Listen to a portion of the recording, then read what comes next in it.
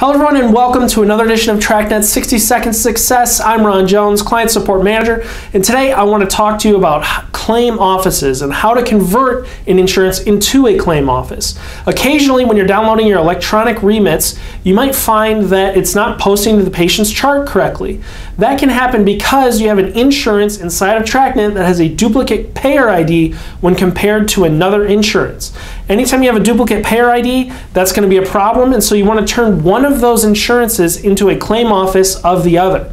So let me explain to you how that can be done. Before I begin, keep in mind that this is not reversible, and again, you only want to do it to an insurance that has a duplicate payer ID compared to another insurance. So let me start you off. So you're going to go to the property screen in TRAKnet.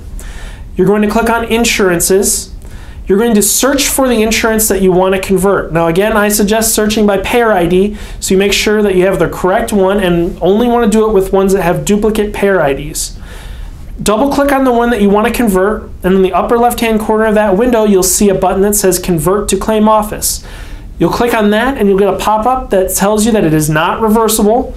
You'll hit yes and you'll be prompted to search for your new insurance. You're going to search for, again by payer ID, for the main insurance that you want to put this one under. You'll select it, you'll hit OK, you'll then hit save, and then you'll hit save again, and then you're done. That insurance will now be listed underneath of the main insurance. You've turned it into a claim office, and now when you download your remits, it will post correctly. That's all there is to it, so thanks for joining us for 60 Seconds to Success.